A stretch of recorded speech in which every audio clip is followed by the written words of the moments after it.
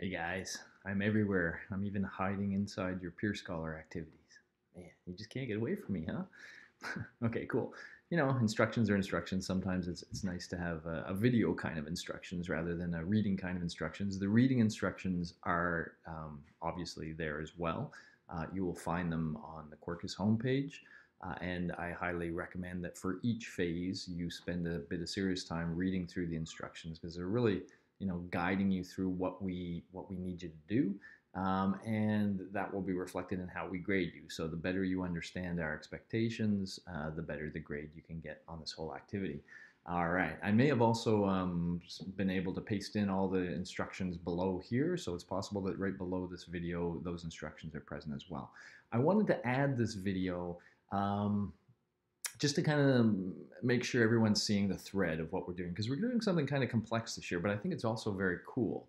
Yes, you're learning intro psych in the general way, getting all the points, but we're also trying to connect a few of these other things we're doing in this class so that you can also see the relevance and see a sort of bigger picture where we can tie in a lot of things while also, of course, exercising your critical thinking, your creative thinking, and your communication skills. In fact, that's really what Peer Scholar was designed to do, was to give you guys a lot of practice with thinking, with communication, with the sorts of skills that will make you successful no matter what you do in life. But they are skills. And because they are skills, you need to practice them. And early on, when you practice some new skill, you don't get a lot of reward for it. It doesn't feel like you instantaneously get a benefit. But when you keep practicing, then you get better and better. And if you get better at these skills, they will help you succeed in life. So, that's why we're doing this. Now, I'll give you more of the skills story when we get to phase two, the assess phase, because that's really where the practice kicks in. This phase, the create phase, is really going to sort of set the context for all this thought and discussion. And so what we decided to do here was to kind of do something that connects the digital lab code activity with the ripen activity that we're about to do. So you know what the digital lab code activity is by now, you've been through it. The ripen activity is the one with the public service announcements for the police. And then you've got this one stuck in the middle. Now, our idea here was let's follow up from the digital lab code experience. So in the digital lab code experience, you got sense of parts of being a scientist, the whole idea of testing hypotheses and replicating results and coming up with theories and ideas. We want to continue that. So the core task here is for you to find a scientific article, to read it, so you really get a sense of what we call a primary source looks like, a real write-up about an experiment. And so we want this article to have experiments, by the way, I should stress that. At least one experiment, maybe just one or two experiments. Don't get anything too fancy. So we want you to read it. Try your best to really understand what the scientific motivations were and what was going on. And then there's sort of two tasks that we have related to that. And task one is to summarize what you've read. And this is going to be a test of your ability to put things in your own words. So please, remember all that AIM module, remember the plagiarism stuff. Well, this is where it becomes critical that you not plagiarize.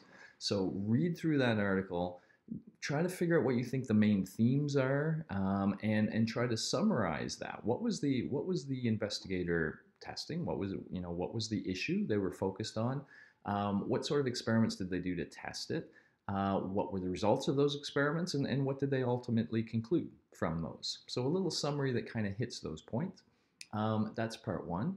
Part two is for you to imagine you're a graduate student or something like that who has read this scientific paper, and now you're kind of thinking about, okay, I would like to follow up. I would like to do some research that continues this this line of inquiry that we're kind of following. And so what would you do next? And we've done this before, by the way, and let me just caution you. What we found before was that people did very lame things next, or they suggested lame things. I would test with a bigger sample. I would test with only females, or something like that. And I mean, that counts. You can do that stuff.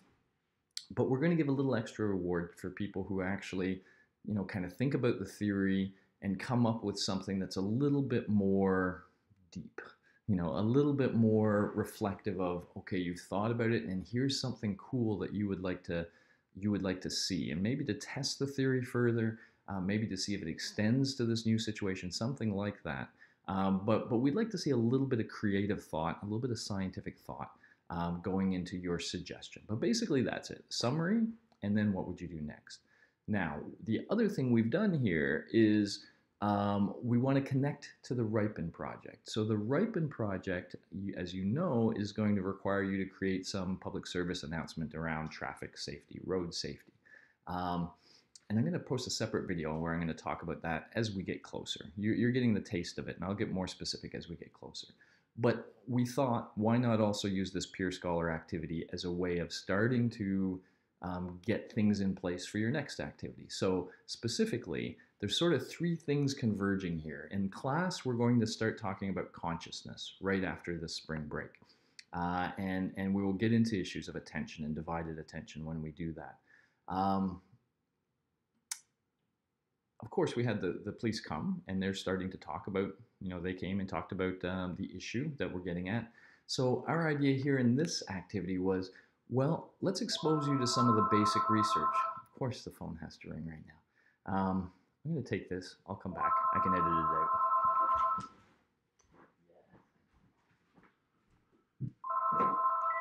Hello. And it's a political call. Hey, of course it's a political call. Why not just leave it in? Who knows? All right, so the idea is to expose you you're going to be exposed to research doing this, so why not get you to do things related to the Ripen activity? So to go find a paper related to either attention, selective attention, what's maybe called the capacity of consciousness. Selective attention will be your big term, I think. So that's one sort of area you could sort of mine and find a paper that you kind of like and then summarize that paper. The other one is more with respect to the issue of trying to persuade someone to potentially change their behavior. So that area we generally call persuasion. There may be other good terms you could find to kind of get at that, but what I suggest is you go to either Google Scholar or the library resources with respect to psychological articles, and you do some searching, and you find one paper either related to attention, distraction, that sort of side of things, or related to the persuasion side of things. Doesn't matter, pick one, either way, and that's the paper that you're going to use. What you will ultimately see is that within Peer Scholar, you're going to see what 6 of your peers wrote about.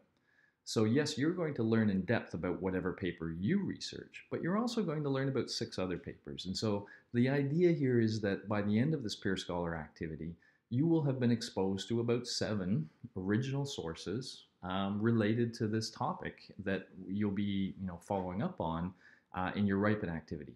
And so, yeah, the hope is, we're going to have you do all this critical thinking and stuff, but we're going to do it in a way that better prepares you for your next activity. And then we have this overarching theme of the course that relates to both the scientific method and the scientific process, but also the application of science into a real-world context, and that is road safety. And of course, psychology is sitting right in the middle of that as a scientific discipline that does have applied value. So that's that. That's our devious thinking behind this activity, and yeah, that's your task. So hopefully that's all clear. I'll be seeing you again in the assess phase and in the reflect phase. Talk to you a little bit more there, but let's just cut it there for now. Alrighty, talk to you later. Bye-bye.